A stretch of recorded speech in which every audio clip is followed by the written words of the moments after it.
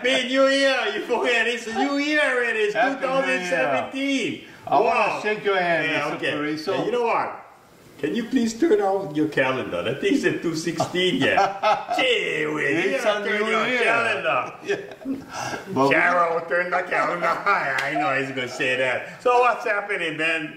2017. Yeah, it's a new year. We started off with Mochi soup, Ozoni, call it.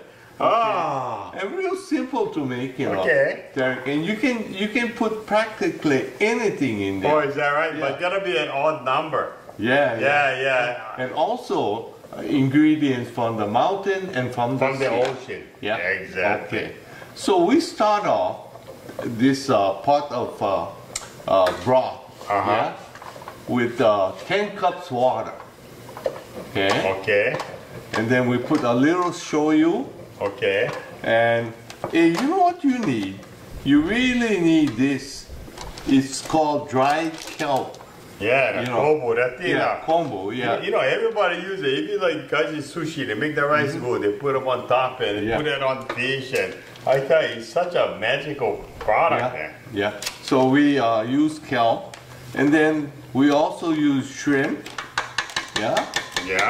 And a little shoyu in the broth. Okay. And mushroom. Okay, shiitake. So your main dashi in here is what? Water. Shoyu, kelp. Okay. Yeah. Ebi. Okay. Yeah. And then shiitake. Oh, okay. Yeah. Also, for you today, we made we put hokigai in there. Oh! This is real good stuff. They're expensive. Yeah. You take them up a notch. Yeah. And it's available KTA. Oh, yeah. Not too bad, this one, you know. Yeah. Okay. You can get frozen hokigai too. It's pretty reasonable too.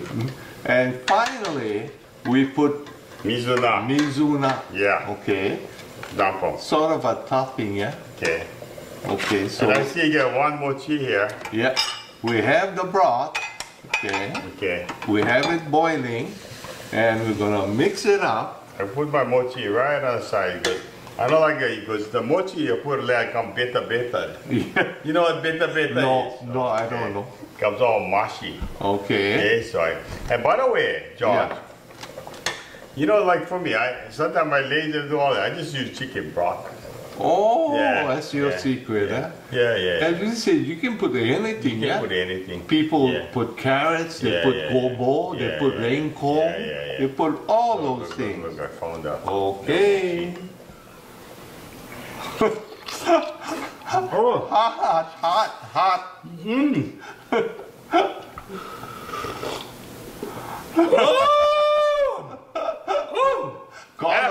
New Year!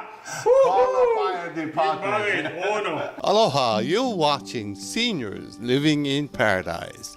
Today we're featuring a special group of women. They've contributed so much and made a difference in the lives of our people. And they're called the Hilo Quilters Club. And with me, my friend Kathy Takehiro, who's been a real long-time member of the club. Kathy, can you tell us a little more about how you guys got organized, what the purpose is, etc.? Certainly. We were established 11 years ago as part of and with Nancy Yoshimura from the Fabric Workshop. And many of us took lessons from her, and then we decided to do the club. And so we have been doing this for the last 11 years. And usually yearly we select an area.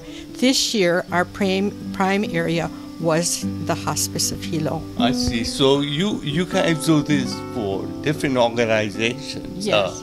Throughout the community? Yes, we have. We've done for Salvation Army, the group in Hilo, and then the one out in Honoka side. Yes, so we select areas that they have people. And you guys make these beautiful quilts, yeah? We try to do our best because we're trying to do what our instructor was telling us. Now that she's gone, we have to shift on our own, but we help each other.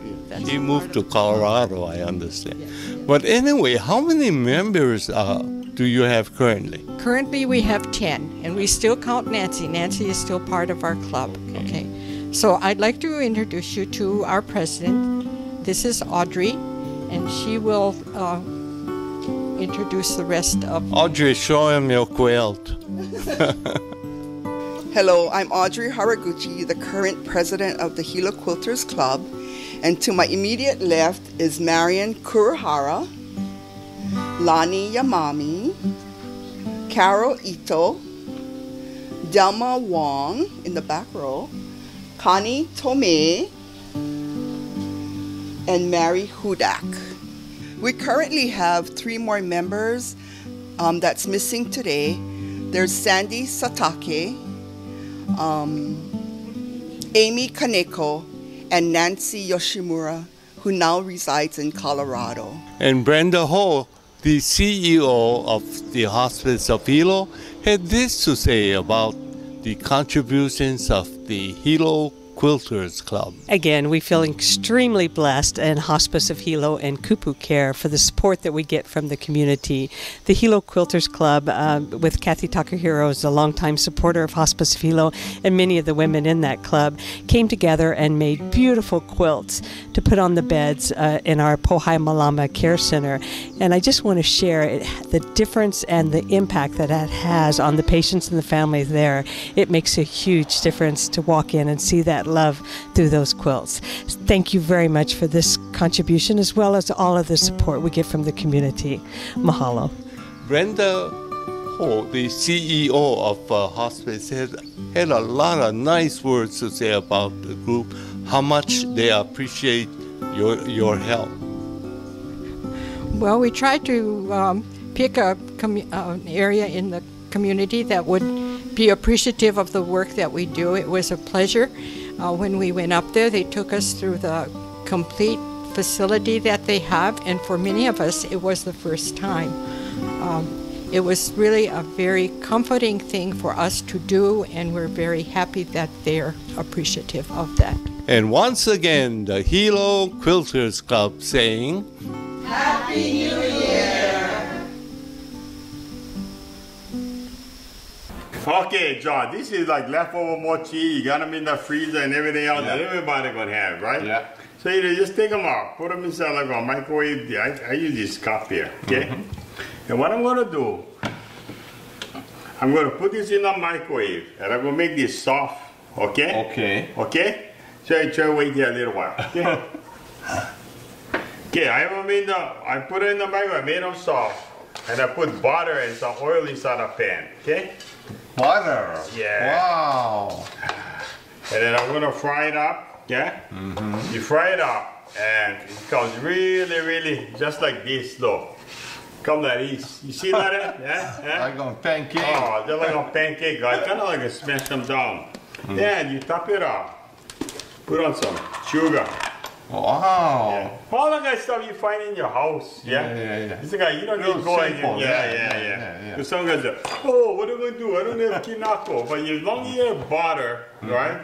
You have sugar, and here's a kicker. Just before the thing is finished, right?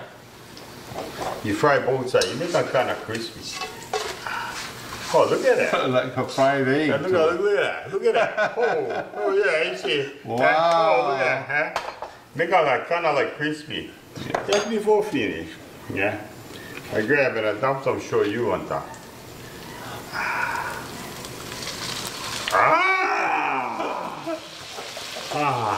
Grab all the goodies over there. Okay. Okay, you grab all the goodies. See? Okay. Yeah, put it on the. Look at that. Look at that. Yeah? Perfect, right? Perfect. There you go.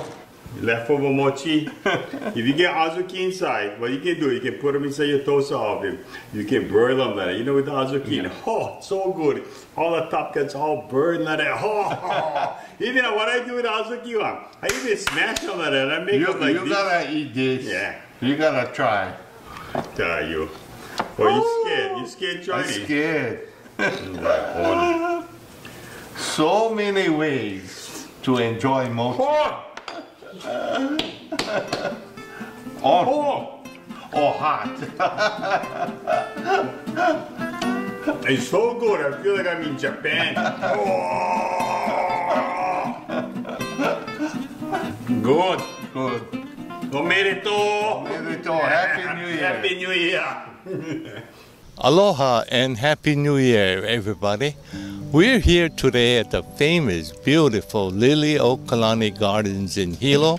I'm talking to Katie Cannon Eager, and understand she's the president of a volunteer group helping to restore this park in anticipation of the 100th anniversary. Katie, can you kind of brief us on what's happening here? Thank you so much, George, and Happy New Year. 2017 marks the beginning of an centennial celebration for Liliuokalani Gardens, also known as Nihon Koen. The territorial legislature in 1917 set aside 17 acres for the gardens. It has since, after several tsunami, grown to 24 acres in size. Wow. Mm-hmm. We're so blessed to have active community groups here in Hilo with Rotary Clubs, Lions, East Hawaii Master Gardeners, Sierra Club, University of Hawaii students, and a very active working board of directors for Friends of Liliuokalani Gardens. Are you recruiting volunteers throughout the year? Oh yes, we are. We invite people to come join us for monthly showing gratitude to the garden. Once a month you have some activity going. And I'm sure you're inviting the seniors out there? Oh, we can always use help of experienced community people. Yes, indeed. There are so many people who grew up around this area, who grew up with Liliuokalani Gardens as their backyard. I see. Tell me some of the activities you guys are going to be participating in. We have 3 different paths that we're following: maintenance, capital improvements, and centennial events. Mm-hmm. For the maintenance, we've spent about a year thinning the bamboo thicket. Oh. We're now working on cleaning the pond. I see. And the next big day for cleaning the pond will be Saturday, January 28th. Okay, wonderful. Our board of directors is just so active and so wonderful. Harvey Tajiri is our vice president. Jane Height is our treasurer. Amy Nishiura is our liaison with the Urasenki Tea Group. Louis Howe with Hawaiian Homelands. David Tamura with helping us with a master plan. Noi Noi Wong Wilson, who's just retired from community college.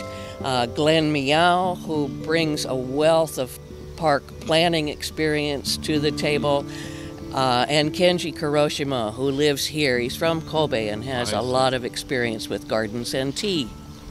Alton Okinaka is our newest board member, and he's bringing in the university students. Oh, wonderful. Folks, we're talking to Alton Okinaka, and he's one of the newest board members. Can you kind of describe what's happening?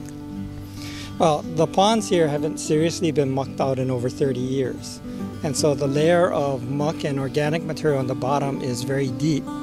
And it's restricting the water flow, so the water and the fish can't get in, and the ecosystem is pretty much dead. There's only the wrong kind of algae growing in it right now. What we're trying to do is get a lot of the muck removed, get back down to the bottom, and clear the grates so that the ocean water can flow through freely. And we're hoping that the limu and the fish will come back if we do that. When I first got here, we used to have mullet and some papio in the brackish water. Now we don't see any of it. We only got the really tiny fish, and we don't have the limu growing. So we're hoping that by mucking out the bottom, we can get the pond to semi-repair itself. We talked to the university farm, and we got them to agree to take the muck so they can use it as mulch. So we're letting the rain wash the salt out of it, and then they will use it as mulch.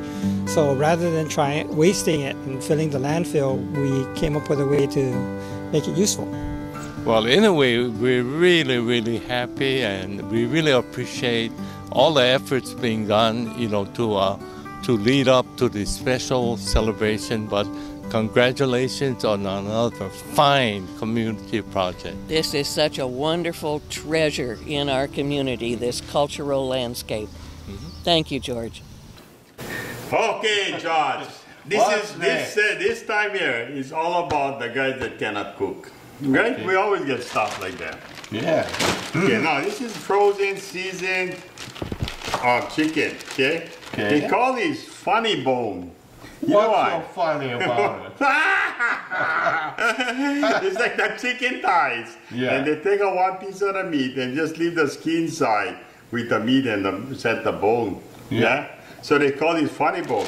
It's already seasoned and everything. So what I did is that I just fried them and look, the thing came like this. Wow. Yeah, funny bone. It's already seasoned. Yeah. Yeah?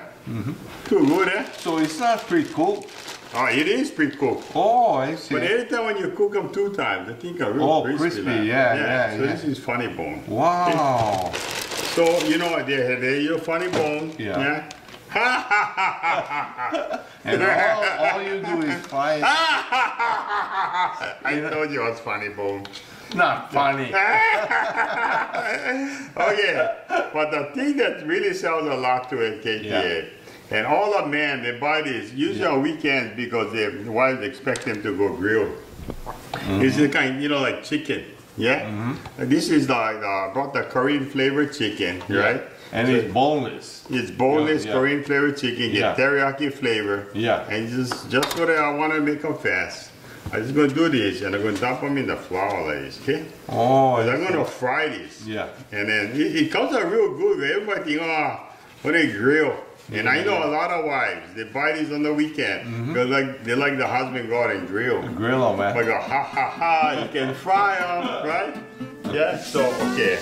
I'm going to fry some of these up. Just put plain flour, all the seasoning on top. Yeah. I'm going to fry them up. And we're going to be right back. Okay. Body bone. Aloha. We're honoring a real special lady today, Mrs. Shizuyou Uwono, who's celebrating her 100th birthday, believe it or not, and she looks so great. Here to tell us a little more about her family, her background, we have Mr. Edna Kano. We're here at the Legacy Hilo, a nursing facility and restorative center, and I'm going to turn it over to Mr. Nakano to introduce her. Hi, I'm Ed Nakano, son-in-law of Mrs. Shizuyou Uwono. It's my honor and pleasure to recognize her. I've been her son-in-law for 40 years. She's has a mind that's decades younger than her 100 years. She has 2 sisters. One sister lived till age 96 and passed away recently. Her other